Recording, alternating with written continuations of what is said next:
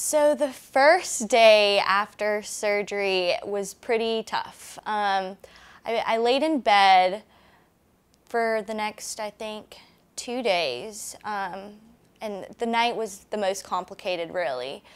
But once I got through those first 2 nights, you know, it was just kind of like during the day where it would hurt. I think the most uncomfortable part was just everything draining out of my nose. Once that was done, things got way better. And I actually went to work after the 4th day. So I was still bruised, but I worked at a doctor's office, so people like knew that, you know, you're recovering and stuff. So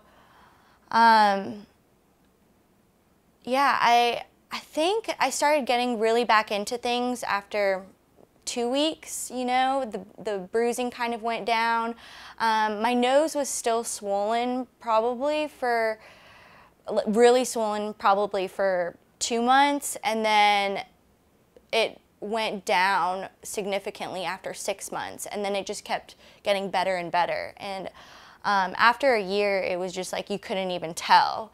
And you know, the most exciting part was, you know, putting on my makeup and not having that issue with my face anymore. Just being confident and comfortable and happy with myself, so.